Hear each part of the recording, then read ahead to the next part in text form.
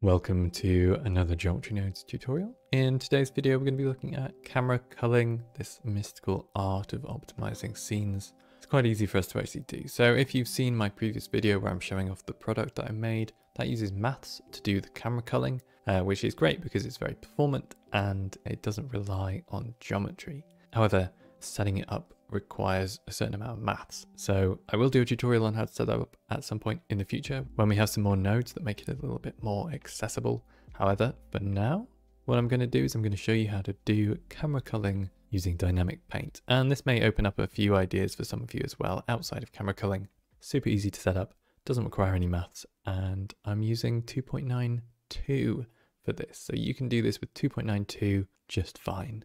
So first of all, what we need is we need a canvas and a brush. And because we're doing camera culling, we're also going to need a camera. This, for anybody who is wondering, is frustum culling, not occlusion culling. So we're basing our culling on like an infinite cone coming out of the camera, as opposed to hiding things which are actually occluded from sight behind hills and things. So I've got my ground plane here, and let me add a camera. GZ. I'm going to go Alt R as well. If you need my shortcuts, they're in the bottom left there. So that was Alt R just to clear rotation, have it point straight down.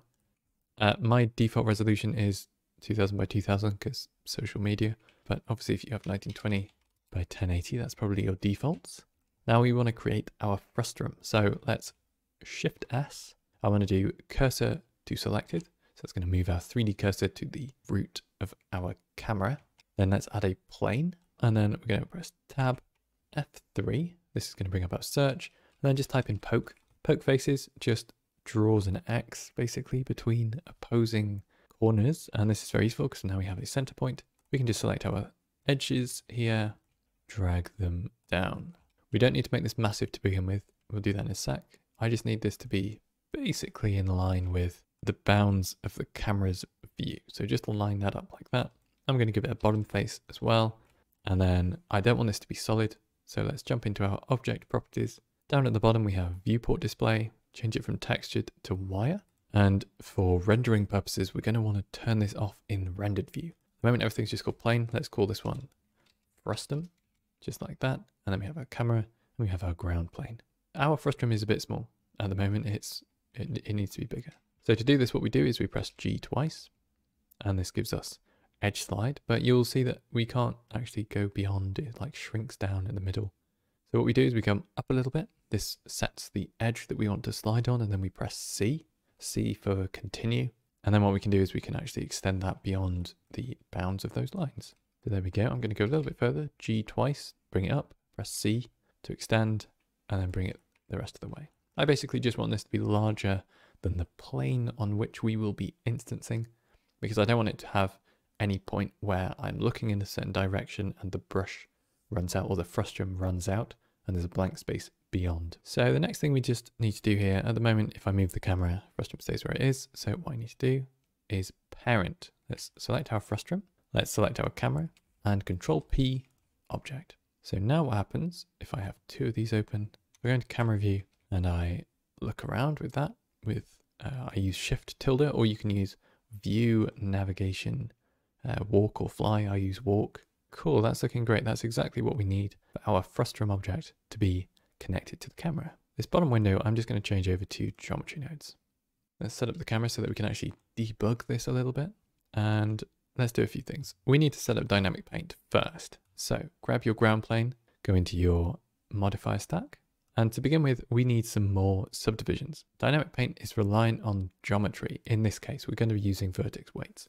So you need as many vertices as you want resolution. So this is the bad point of using this method, is because it relies on geometry. However, if you have like a highly subdivided plane that you're using as your ground and it's got displacement, then in all likelihood, you already have the geometry you need. So we're just going to add a modifier, subdivide surface, set this to simple, give it a few levels. I might leave it quite low to begin with, just so that you can see the limitation there. And then we'll turn it up in a sec. And then after this, we're going to add another modifier, use the dynamic paint. It's also on the physics tab, but I just like to add the modifier. Then you can click the button to go to the physics tab. Floor is the canvas. This is what we paint on. So type canvas, add canvas, And we need to do a few settings in here. Surface is fine. Surface type, instead of paint, displace or waves, we're going to be using weight. We're painting vertex weights so that we can use these then in geometry nodes. And we need to set a brush collection. What I'm going to do is I'm going to move my frustum up into a new collection here, which I'm just going to call brushes. And then I can set my brushes on here. And this is now looking at the correct collection for the brush. We'll come back to the settings in a moment, but we need to just come down to output here. This is saying where does it want to paint onto? Where is this vertex group it's painting onto? At the moment it's red. We just need to click this plus and it will generate this DP weight. So now in our object data properties, our vertex weights, we have generated this DP weight. Obviously, if you want to set a custom group, then you would just create that group and then point it in the right direction. We also just need to set up our brush as a brush. So let's jump in here as well.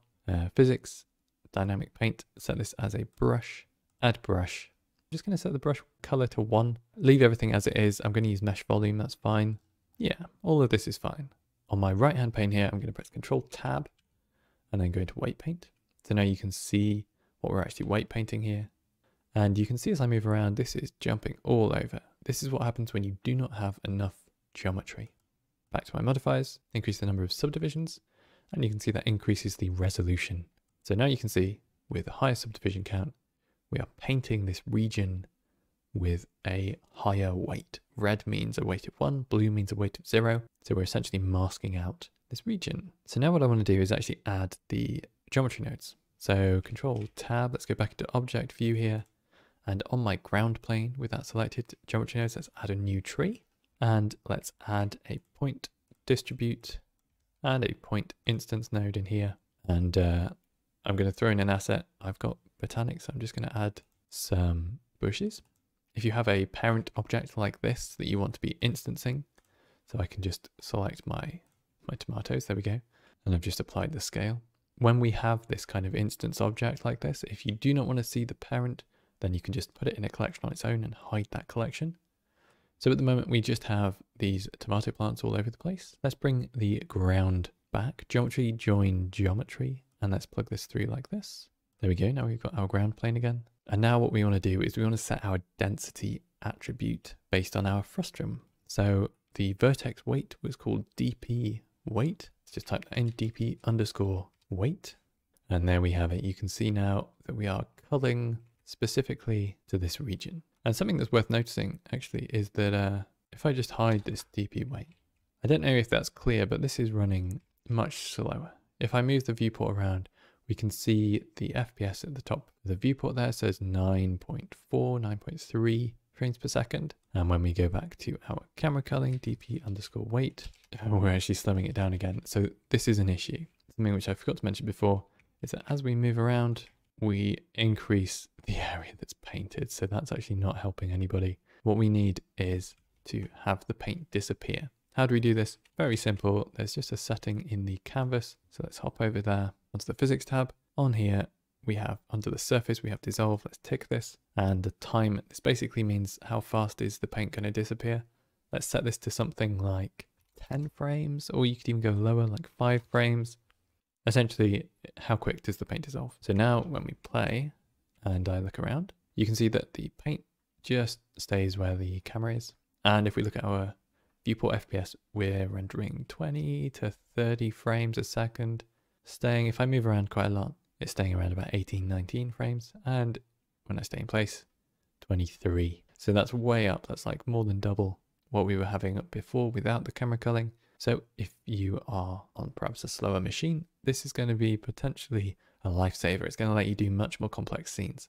So if you're viewing in Eevee and you're noticing you're getting these kind of nasty ghost lines that sort of fade around as you add new things, this is the viewport denoising. If you turn this off, that's all fixed. Things look a little bit more grainy, but it fixes the ghosting issue. And now we need to have a look at a couple of the other issues with this camera culling method and see how we can fix them. So the obvious one is popping. Around the edges, this is something that we can fix quite easily. Let's just jump into our frustum here. Let's add a displace modifier. I'm going to bring this up to the top, set my mid-level to 0. And now you can see that the strength of our displace grows and shrinks. It's important the displace is above dynamic paint because we need to change the size of the brush before it gets used as a brush. That's fine. We don't need a texture in here. We're just using the basic displacement. If you want to have this as a controller defined within your geometry nodes tree, if you're doing things within geometry nodes, then it can be really useful to have access to things in other places of Blender, just kind of with you, right? Available where you're working. Let's just set this up really quickly. Input value node, Control J to put it in a frame. I'm going to call this one brush size. And if I just right click on the value here, copy as new driver. I feel like people always get scared of drivers, but it's literally that simple. Just copy as new driver. And then in my strength, I'm going to paste driver. Now you can see that I can set my, my driver size directly within my geometry nodes tree. That's super useful. Now we can get our additional space, which basically means that as we're up in the air, we don't necessarily get any popping around the outside. So you can set this size as big or as small as you need to do that. But we have some more issues. When we are down low like this, if I just move forwards, you can see that the tomato plants in the foreground pop, right? They disappear because this area where they are instancing, which is below my field of view, this is too far. This is going beyond the culling distance.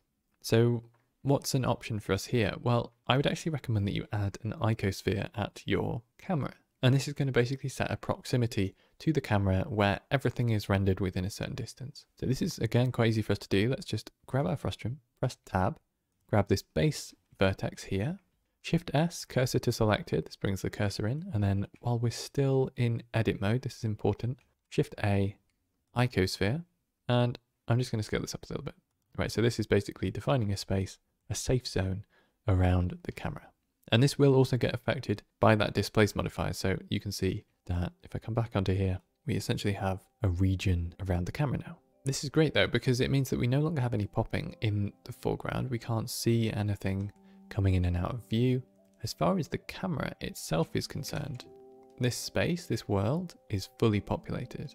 You're not even having to use so much of your system resources to render it, to create this space. So this is a super useful technique and super simple to set up. Just dynamic paint, you set your ground as the canvas, you use dissolve to make sure that you're not just painting and leaving the paint there, and you're writing this to a vertex group, and then you just set your brush to a brush. That's all there is to it. Thanks for watching, I hope this was useful, and I'll catch you in the next one.